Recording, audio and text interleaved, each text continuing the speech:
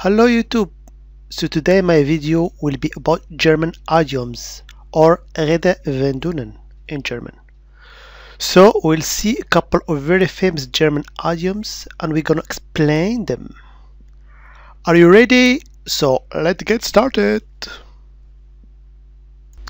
So the first idiom is Ich stehe auf dem Schlauch, which could be translated to I don't understand, I don't get it, or it's all Greek to me.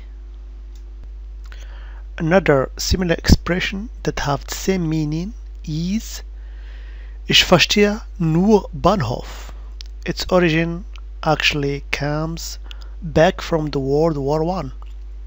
The soldiers apparently were tired of fighting and wanted to return home. Since the train was the primary means of transportation, many soldiers associated the train station, which is Bahnhof in German, with returning home. Because the soldiers thought a lot about returning home, it could happen that they could or would not follow the conversation, because they only understand train station, which is the literal translation for nur Bahnhof verstehe. Our next idiom is Du hast Schwein gehabt, which means you are lucky.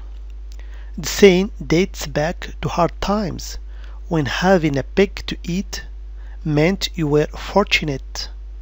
So now you can bring good luck to yourself and others with Glücksschwein. When good luck comes, you will know it's because you had a pig. We'll continue with another expression, 0815, which simply means something is very standard and common. The use of 0815 goes back to World War I, when for the first time all German soldiers had standard machine gun.